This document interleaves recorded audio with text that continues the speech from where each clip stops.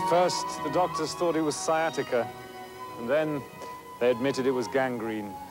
The old man suffered greatly those last days.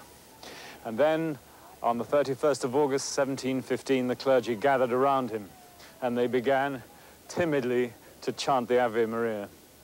All through the night, they carried on chanting.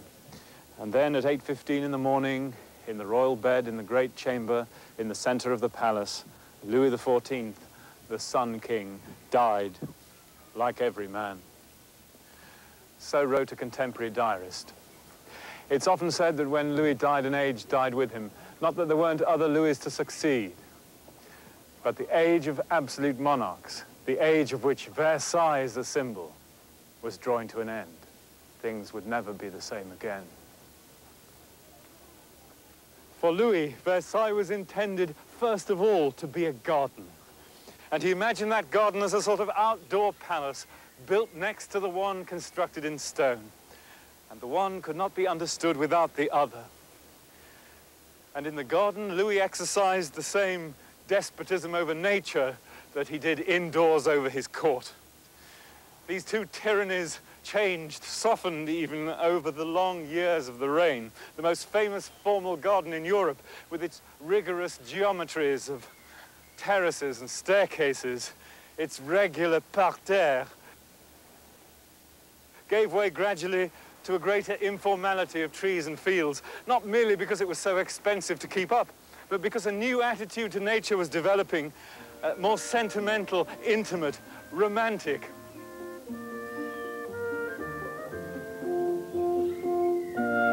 The mood of this moment is captured in a painting done not long after Louis's death, Antoine Watteau's Departure from the Isle of Cythera. Here, a group of elegant courtiers prepares to leave the island of love. The painting signals the new attitude, more informal, poetic, and often amorous. In this paradise of Cythera, there are no restraints, and nature itself is free and unconstrained.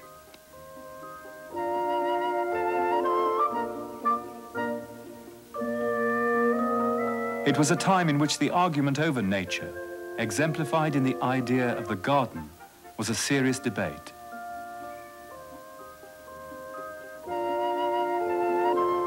It was in England that this different attitude to nature arose. The informal, spontaneous, picturesque English garden was seen as an expression of English liberties.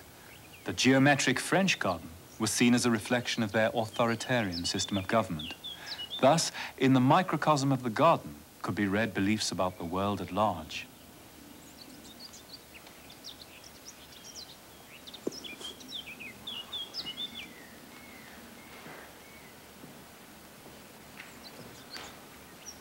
Here at Stourhead in Wiltshire, you can see better than anywhere in Europe the way that the early 18th century attempted to create an art of landscape by shaping nature and putting into the landscape buildings created in past styles, medieval, but especially classical. They did so in the belief that a landscape or a garden gives added pleasure if one can savor the effects of past time as one wanders around it. And that sensibility is characteristic of their period. The poet Alexander Pope said in the 1730s that this architecture or art derived from landscape painting and compared it to a picture. And that's why we call it picturesque.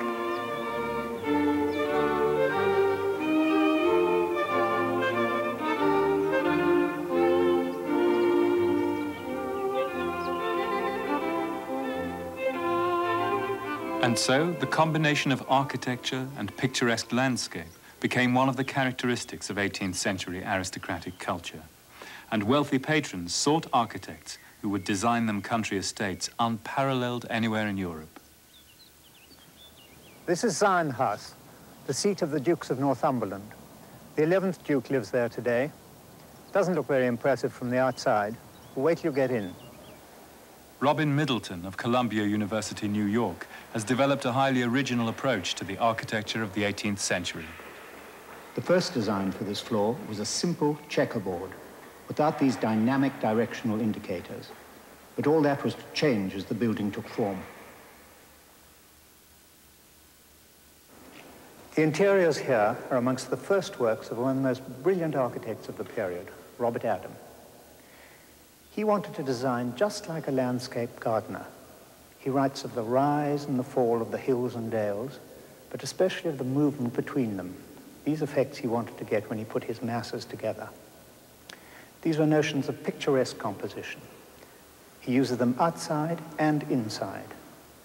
When he uses his moldings and his patterns, he's modeling spaces, and he's trying to show you how to move through them. Let me show you what I mean. Come along.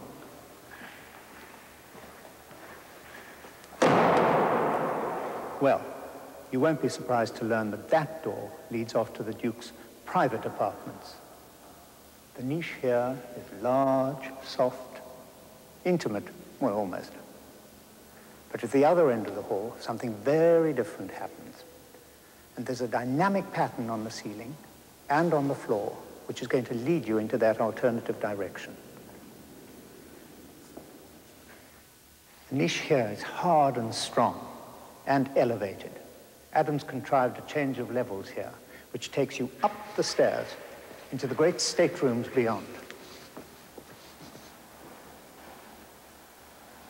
The first room beyond the hall is the vestibule, a dazzling room, a riot of harsh color and gold, altogether proper for the first anteroom of one of the first peers of the realm. 12 columns give order to this room. They were said to have been found in the bed of the Tiber in Rome. They're not just elements of ostentation, though they clearly are that. Adam uses them to make an awkward room with oddly spaced window openings into a neat cube in effect. That line of columns we just passed marks out a square. But far more interesting, Adams used it to mark out the new axis you take from this vestibule into the sequence of staterooms which goes off from here. First, into the dining room. It was the dining room. There's a screen of columns here which gives you a moment to pause before you're thrust by the moldings into the central space. And then you go on down the same axis into the first drawing room. A beautiful, fine room. And from that, right through to the beginning of the long gallery, which connects the private apartments and the state apartments. This is the great connecting link in the house, turning the whole circle. While the English aristocracy chose to live in their great landscaped country houses, the French preferred the sophisticated atmosphere of the city.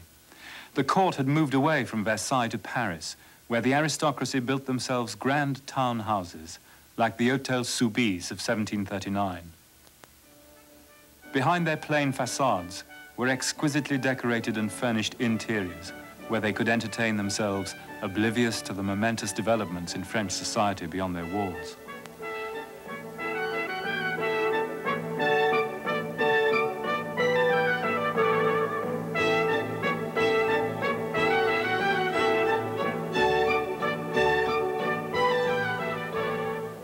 The decoration of these houses is known as rococo, a term which originally referred to the elaborate encrusted ornament popular in French design at this time, which became associated with the art and taste of the pre-revolutionary world itself. One of the most celebrated rococo artists was François Boucher, court portraitist and painter of allegorical romances. Boucher's works were designed simply to give pleasure, fitting objects of delectation for an aristocracy with so much time and money on their hands. But time was now running out. This is Boucher's Rape of Europa.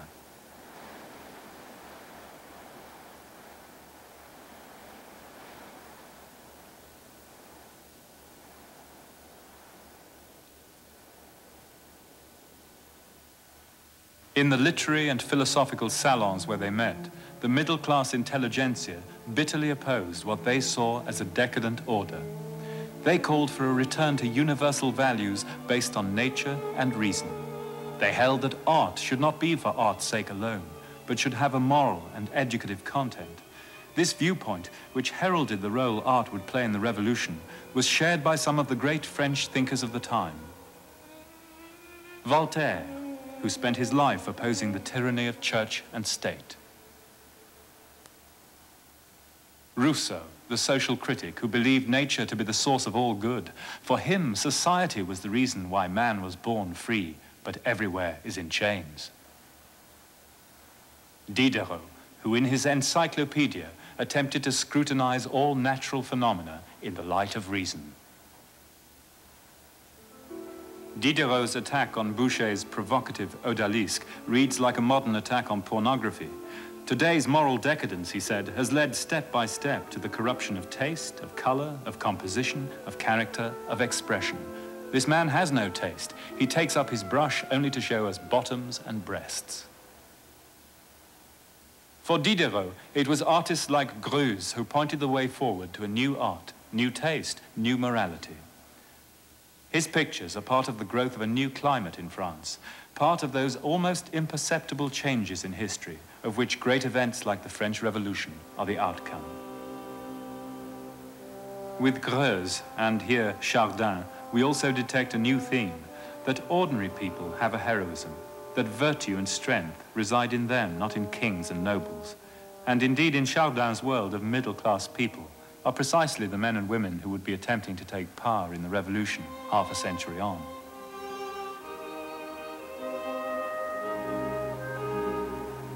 But the Age of Reason would find its true means of expression by returning to the source, to classical Greece. The art of the 18th century is often called neoclassicism, but we shouldn't understand that in the sense of a slavish imitation of classical models. The monuments of classical antiquity had been an inspiration to artists from the Renaissance onwards. Statues like this, the Apollo Belvedere, had been known to Michelangelo and his contemporaries and disseminated in casts and copies throughout Europe, from Versailles to the Soane Museum here in London. This is an 18th century copy. But Greece itself had remained largely unknown. Artists like Poussin were depicting imaginary landscapes. And then, during the 18th century, the discoveries at Herculaneum and Pompeii, Baalbek and Palmyra opened a new horizon on the ancient world. And that was the time that theorists like Winckelmann and slightly later Goethe propounded their theory that the Greek style, this noble simplicity, was the true style, was the perfection of art, that the Greeks had known true and entire liberty because of the light of reason, and that their art had attained its perfection because of liberty. The message for the 18th century then was clear, that this was the art for free peoples, a vision of an ordered and harmonious universe governed by classical ideals of perfection and harmony. Neoclassicism then, perhaps it is, but better to call it the art of the Age of Reason. In the last half of the 18th century, these ideas grew more and more influential. Even architectural forms would be interpreted in terms of the search for rationality, as seen here in one of the finest examples of the art of the Age of Reason, the Palais Royal. The Palais Royal is a comparatively quiet and sedate place today. But once upon a time, this was the hub of Paris. This was the center of high and low life. It was a great speculative venture put up to bolster the Orleans family fortunes, and it worked. It was full of shops. If you wanted a book, you came here. If you wanted ribbons, you came here, prints, anything. So it was full of cafes too. And everybody in the evening congregated here. Academicians, writers, artists. Everybody came in from town, travelers, soldiers on leave, and of course the girls came too. Not that that ever stopped the ministers coming at all. But that's not the real reason why we're here. We're here to look at this world, which in a way represents the obsessions of architects for the previous 100 years. They've been trying to create order. And here you can see order staked out for you. You can see all these columns, an even rhythm. You can calculate exactly where you are. You're in a world you can judge, you can understand. The column, for instance, which had for so long been used as a decorative element, stuck onto walls, was made freestanding. Not only freestanding to reveal its forms, but its structural form. It became a support once again, and was shown off in this way. This honest demonstration seemed to give a new moral dimension to architecture.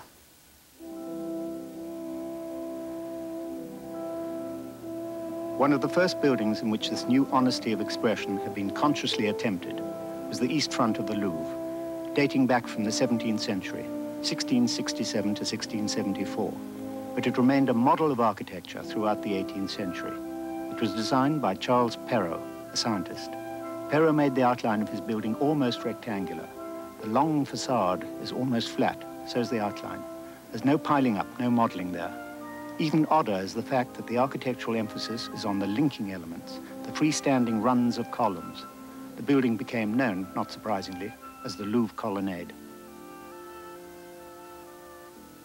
Perrault was determined that his columns should not be decorative elements, but, as he thought in ancient Greek architecture, the supports of the building, strong structural supports.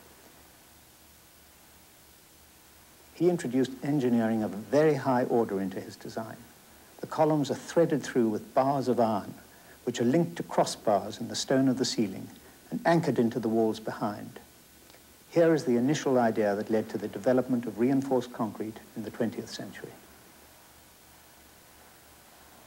Almost 100 years later, exactly these same ideas were taken up by another architect, Soufflot, when he was commissioned to build the grandest, the noblest church in all of Europe, the church known as Sainte Geneviève, called the Panthéon today. Actually, you can even see it from here, right over there.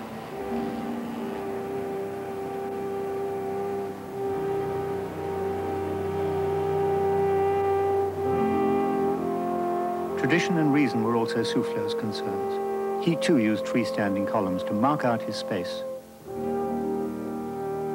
and also to do the actual work of supporting the vaults and dome.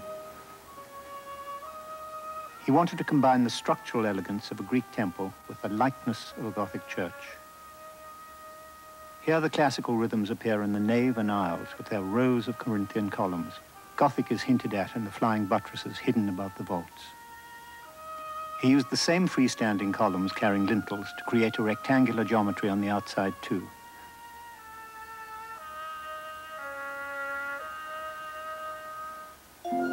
This is called post and lintel construction. The church was a nightmare to build, but is thought of as a masterpiece of French 18th century architecture.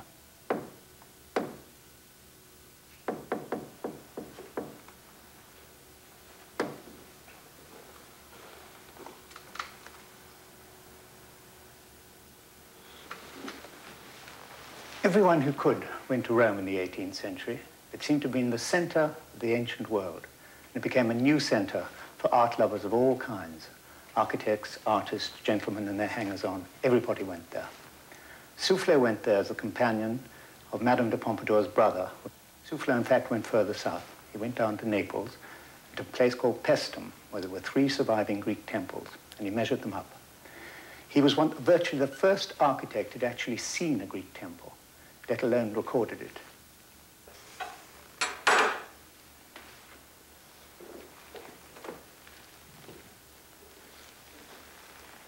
Giambattista Piranesi was most upset by the idea that Greek was the divine source of architecture. He wasn't, in fact, Roman at all. He was Venetian. He'd come to Rome at the age of 19, but he climbed over the ruins, he excavated, and he recorded the past in over 1,000 views during his lifetime. Not only the past, but in fact the present of Rome too. Rome was the center of his world. Copper, of course, was very expensive, and he'd put his wife's dowry into an investment into these great plates. So he was very worried indeed, thought that the French might start going off to Athens. So although he had a lot of French friends amongst these critics and architects in Rome, he started attacking them. He ridiculed Greek architecture. But then, just before he died in 1778, he himself went south to Paestum. And in 15 or 16 wonderful drawings, he conjured up the magic of Greek architecture as never before. He showed that the column that the French for so long had thought of as a structural element which they wanted to express honestly was really a piece of sculpture, a piece of beautiful sculpture. After that, with the discovery of Paestum and Greek architecture itself, the aesthetic vision of Europe changed.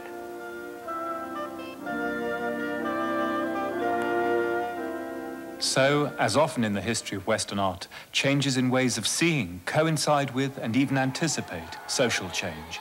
And so it was in the build-up to the French Revolution.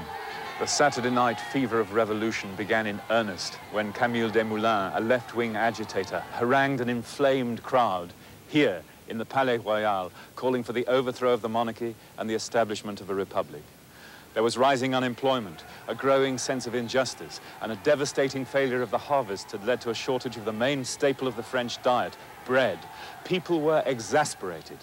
It had been seen in the American Revolution how a tyranny could be overthrown by the force of will of the people alone. And now those democratic ideals ran through the population here like wildfire.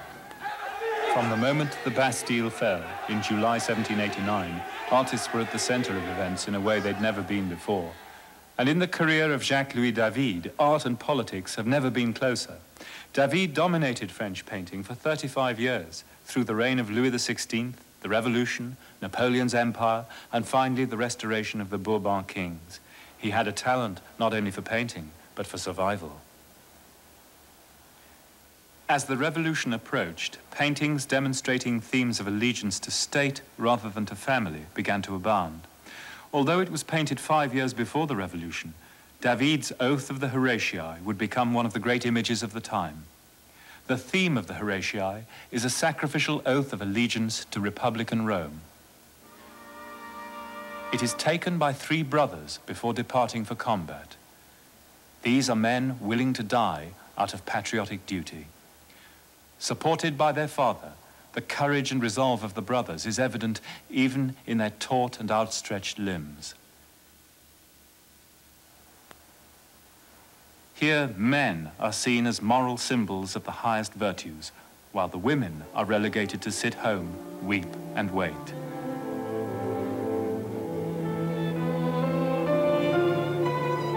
The mothers and sisters, wrapped in soft, pliant draperies, seem to melt into tender gestures of suffering.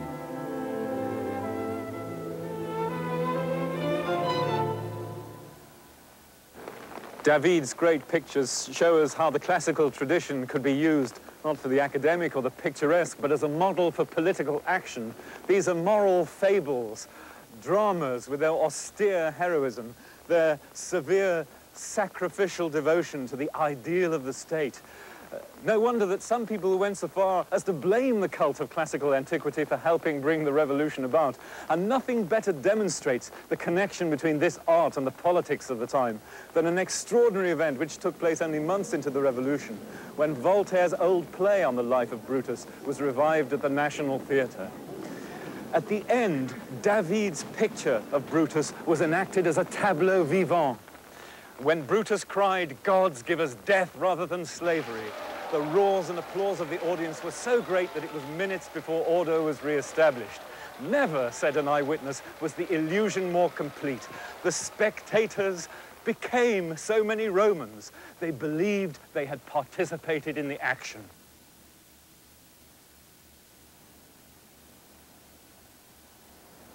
All the great themes of this tumultuous epoch come together in David's painting of the Oath of the Tennis Court.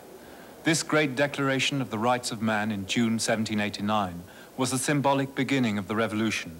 Men are born free, the deputies swore, and shall remain free and equal in rights.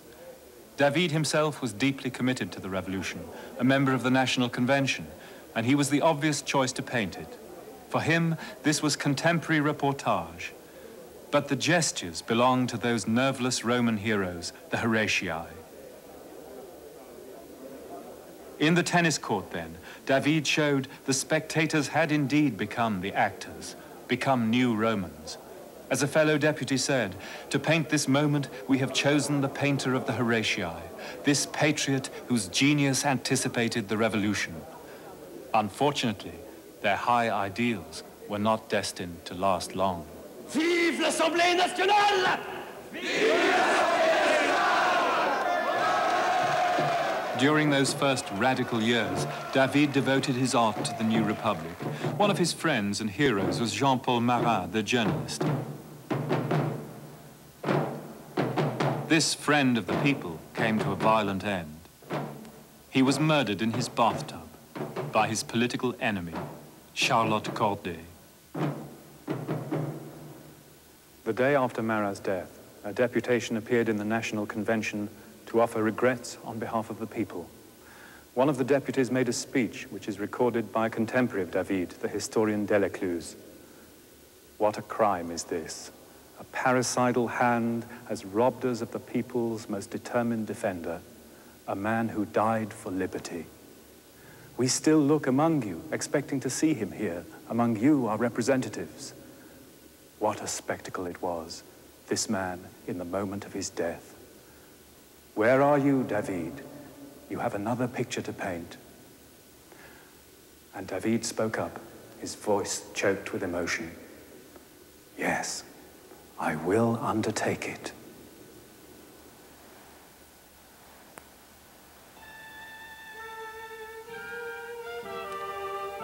David painted the picture in 3 months. The death of Marat is a murder story, and we see all the clues to the murder. The blood, the knife, the letter Marat received from Charlotte Corday just before she murdered him. It's a very realistic picture, strongly, movingly realistic, but it is more than that. It has an almost religious intensity, like a secular Pietà, an icon to a martyr for the cause of freedom. In painting this, David created perhaps the greatest single image of the revolution.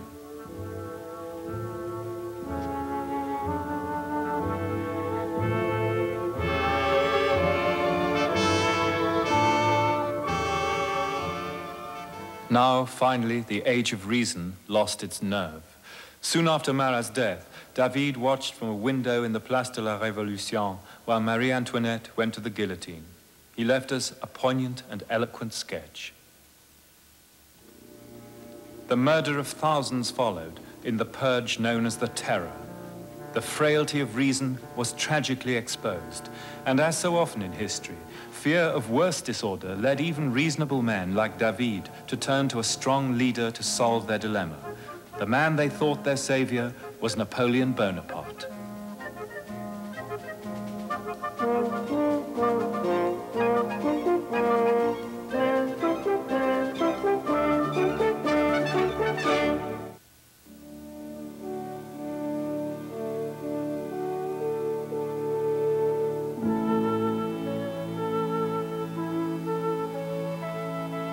In 1815, in the aftermath of Napoleon's defeat at Waterloo, Tsar Alexander of Russia visited Paris and saw the Vendôme column crowned by its imperial statue of Napoleon. Were I to be so highly elevated, he quipped, my head would surely spin with vertigo. Even the Tsar could not imagine such dizzying heights of glory. But, as he added, the higher you climb, the harder you fall.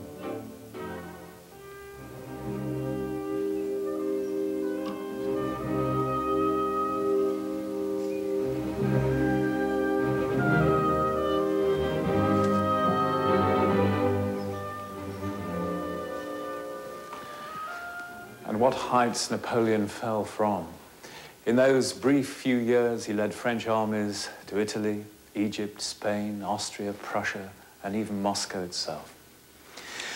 And during that meteoric time, this room, his library at the Chateau of Malmaison, was his still point, the place to which he could return.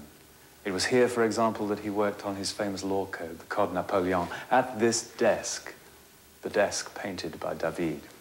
Here he returned after his abdication in 1814, in such despair that he'd attempted to commit suicide. He came back once more to meditate during the fateful 100 days before Waterloo. And after that last catastrophic defeat, the English allowed him to return here just once more before his final exile to distant St. Helena. The house was empty then. His former wife, the Empress Josephine, whose house it was, had died.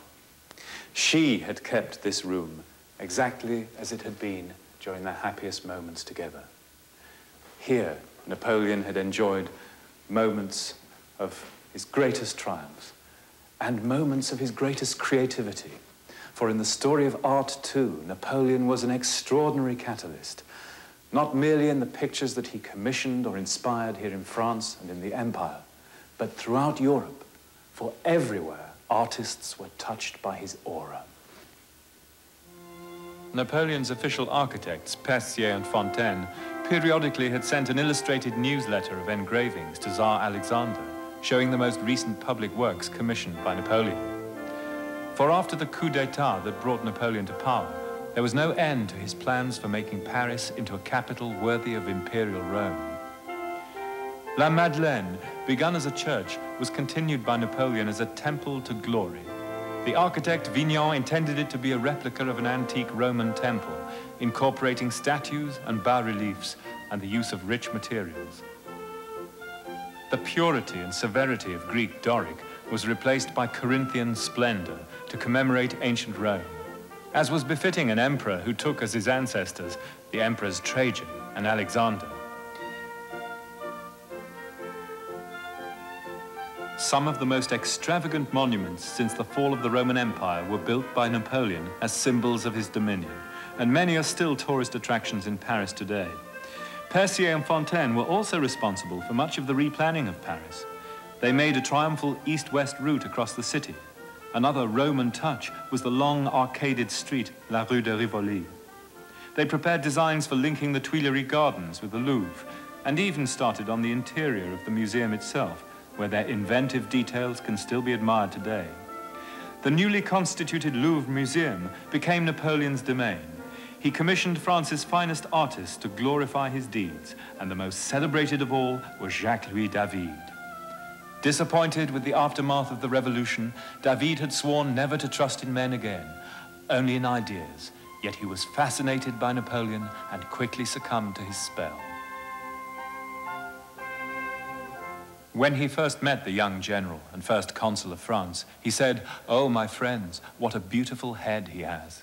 It is pure, it is great, it is as beautiful as the antique. Yes, Bonaparte is my hero." Decades before the revolution, the encyclopedist Diderot had suggested the Louvre be used for the public display of the royal collections. Afterwards, in 1793, it opened as the Muséum Central des Arts. Then came the brief but dazzling era of the Musée Napoléon, filled with the state treasures and the loot of his campaigns. It was here that David presented his newly finished canvas, The Sabine Women. It tells of the reconciliation between two warring tribes, the Romans and the Sabines, effected by a central allegorical female figure. Art historian Eva Burkhardt explains the remarkable device used by David to show this veiled plea for national reconciliation among the feuding factions of post-revolutionary France. This mirror is not here by accident. During my research on the painter David in Paris, I had discovered that it was actually a part of the original exhibition that David organized to show his painting, The Sabine Women.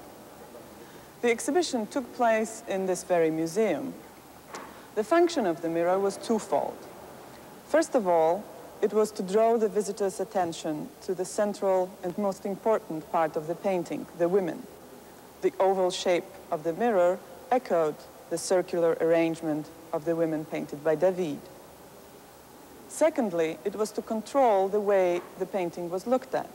David wanted that the people not only look at the painting, but actually participate almost physically in it. The visitors saw themselves reflected in the mirror, side by side, the actors painted by David.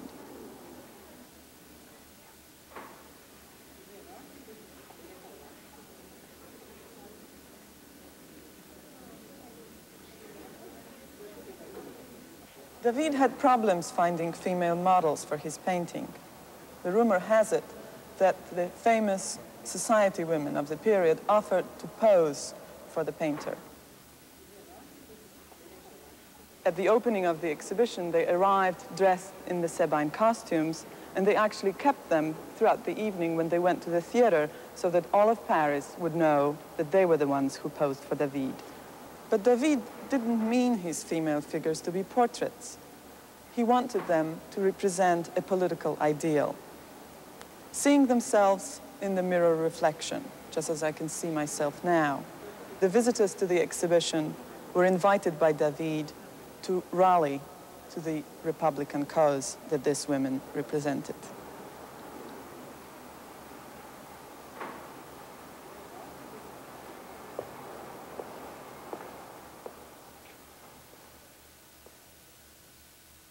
Not only David, but also his pupils, Gros and Ingres, truly believed Napoleon was the only one capable of leading France out of the impasse of the Revolution without sacrificing its principles. They joined in the glorification of Napoleonic images. Their art became a vehicle for propaganda centered on the cult of the emperor's achievement, virtues, and personality. Here, David painted the victorious Bonaparte on a magnificent rearing horse crossing the Alps. If the truth be known, he was riding a common mule.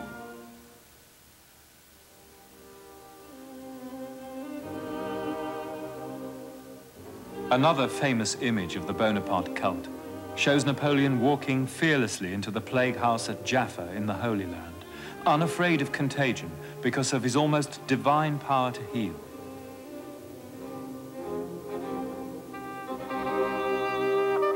His first officer, a mere mortal, holds a cloth to his face to shield himself from the plague, revolted by the stench. Less ethereal, more practical, Arab and French medical officers are desperately trying to provide medical aid to the plague victims.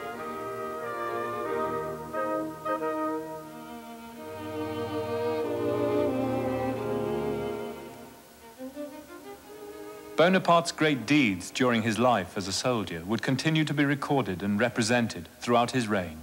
It has been said that modern propaganda was Napoleon's invention.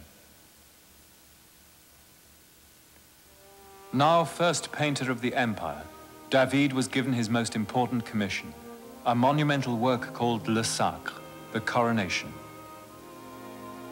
His early sketches show Napoleon audaciously crowning himself. The final canvas portrays Napoleon crowning Josephine.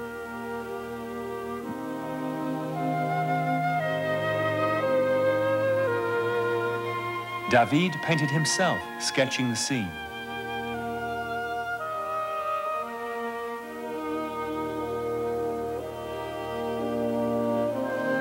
Everyone had to be recognizably portrayed, including the members of the church, and the Pope, sitting quietly and unhappily as he watches Josephine kneel before the emperor, who holds the crown in his upraised arms.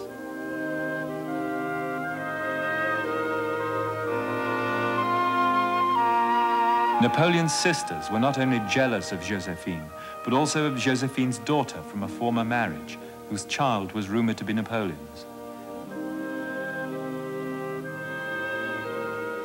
Even Napoleon's mother, who in fact refused to attend the ceremony, was duly painted in.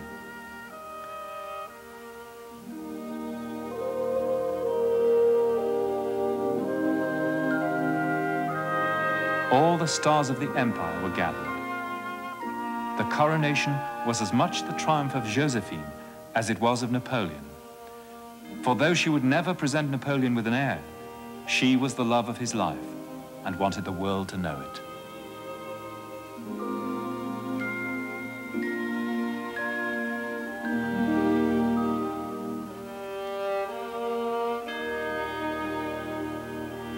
Ingres' own infatuation with the emperor prompted him to paint the official portrait of Napoleon in imperial robes.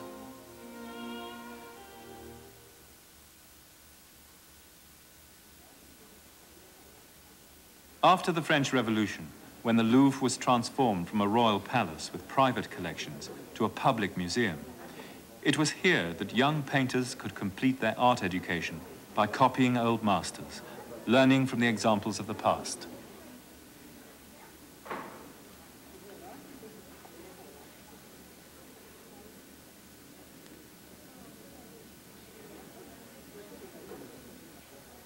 This tradition is still going on in the Louvre today.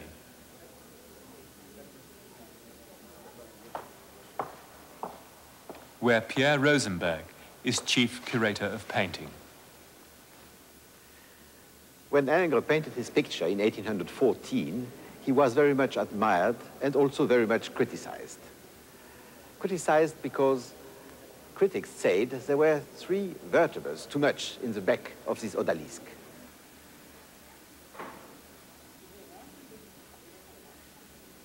What is an odalisque? An odalisque is a Turkish harem girl, and you recognize her very well through her costume. The colors are very soft, very precise, very beautiful. The harmony of it is the reverse of the very strong coloring that David had used for his great pictures. I really do love this picture. Why? Well, it's not sensual, it's erotic. It's an intellectual picture. It's painted with his brain. In spite of this, it's erotic. It's connected. In fact, it's a connection between brain and eroticism. Everything about eroticism is happening in the brain here and nowhere else. It's a very hot picture, but done by an artist whose conception about art is of a very high level. And in a strange way, Ingres was very much criticized in the 19th century because thought to be a reactionary artist, an artist of the past, an academic artist, a man bringing nothing new to art. And in the reverse has happened in our century where Ingres, in a certain way, is so much and so rightly admired and is considered as one of the fathers of modernity and of modern art.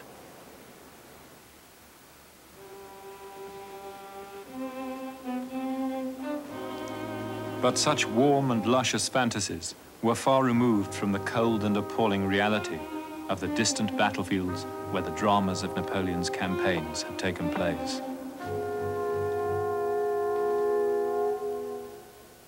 Gros was a pupil of David, but his art is quite different of David's art.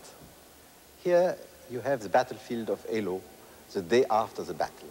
Of course, the hero of the battle, Napoleon, is in the middle of the picture.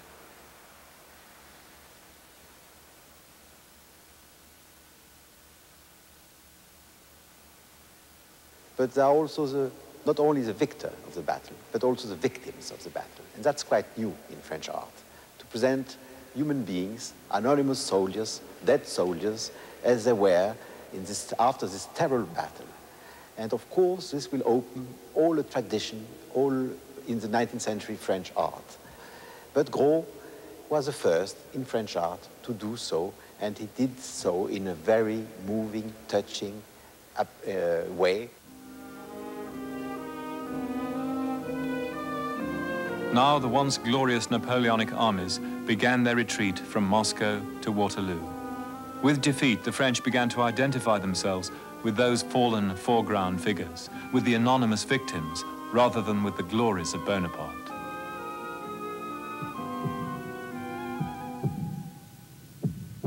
Myths of heroic or noble ends turned into deceptions, and more often than not, only pointless suffering and senseless torture remained. The blackness of war between Spain and France inspired Goya to sketch this series on the horrors of war, showing the factual account of man's cruelty to man. Goya watched the arrival of the foreign conqueror, believing at first that he was bringing reason, progress, order, and liberty. But in fact, he came to destroy and devastate, to violate and to massacre.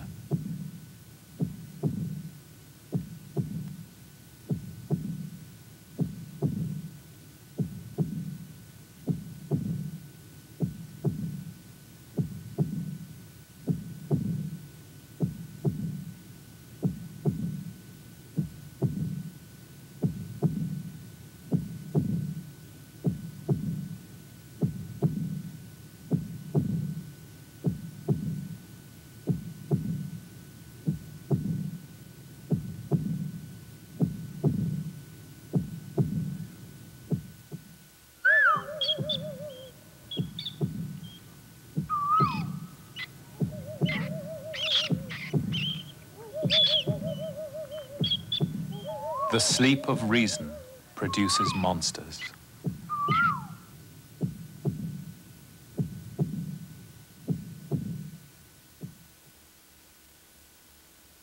In his picture, 3rd of May, Goya showed the church in darkness impotent before the faceless executioners of a secular martyr.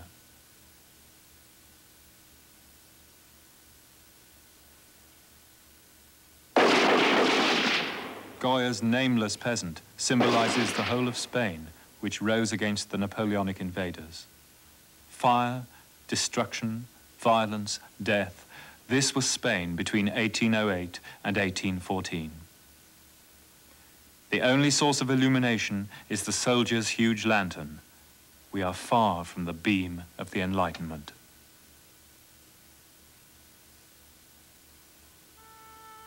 Soon after the Napoleonic Wars, and inspired by the French Enlightenment, the Greeks began their struggle for independence against the Turks. The French romantic painter Delacroix was passionately committed to the Greek cause. He lent his support to the Greeks in Greece on the Ruins of Missolonghi of 1826.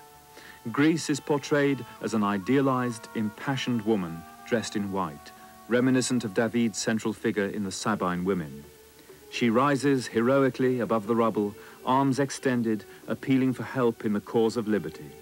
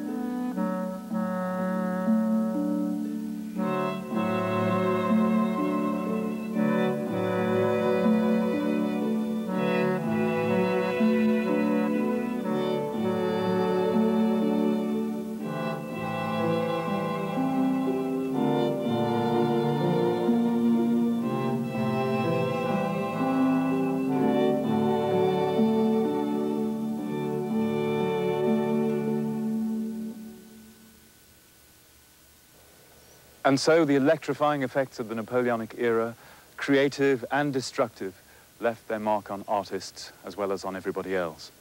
The neoclassical style would continue into the 19th century, but arid and academic, incapable of imparting true feeling.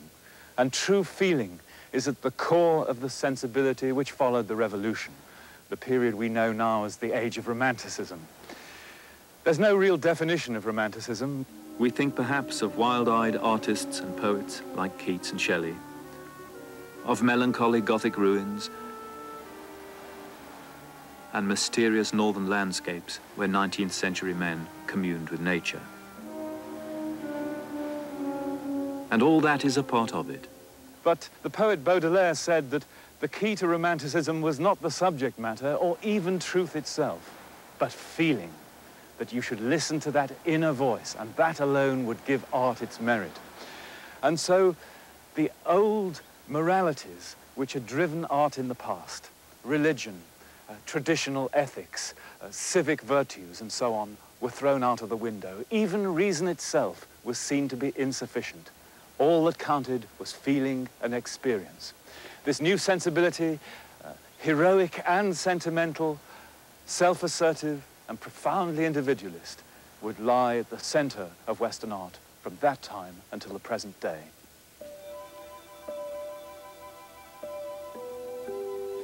France, like the rest of Europe, was now changing fast. A rapid rise in population, the spread of industry, a shift from country to city, and the emergence of an urban proletariat helped bring about the growth of new social structures, and with them political conflicts. The printing press was now enabling millions to receive new ideas in a time of growing turmoil. And it was in a newspaper, perhaps La Gazette, that Géricault read the horrifying account of the tragedy of the Medusa.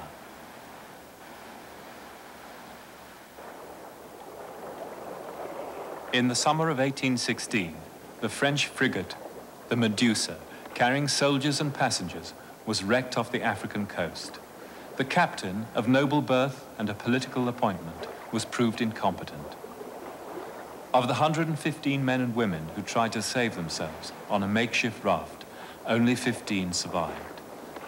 13 days on a floating coffin, human beings reduced to a state of animal despair, a poignant human drama of corpses and victims who suffered atrociously but for no noble cause. Above, on the apex of the human pyramid, men and women gesturing frantically.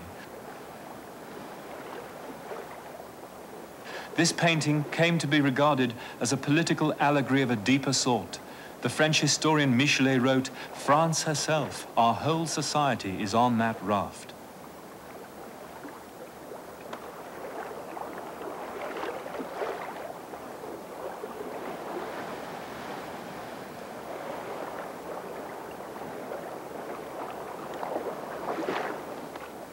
The clouds of revolution were gathering again.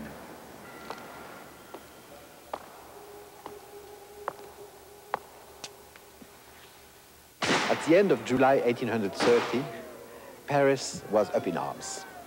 It was the end of the Bourbons, the ruling family of France for so many centuries. Everyone hoped in liberty and in freedom. It was a great moment of French history. Delacroix was not at all a radical, politically speaking.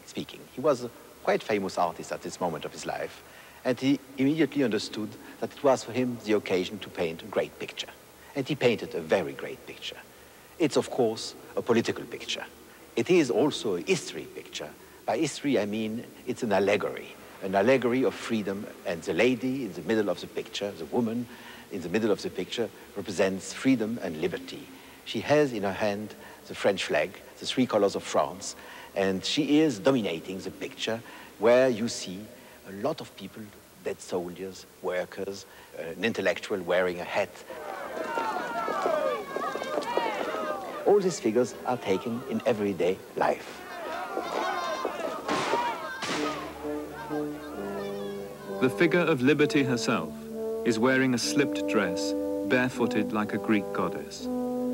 This woman of the people is no longer simply cast in antique language, as were the Sabine women. She is an ardent, vital, bare-breasted vision, brandishing a flintlock and waving her country's new flag. A woman of the people wearing the Phrygian cap, the red bonnet, she has now become a universal symbol of revolution. And finally, of course, the figure of the French Republic itself.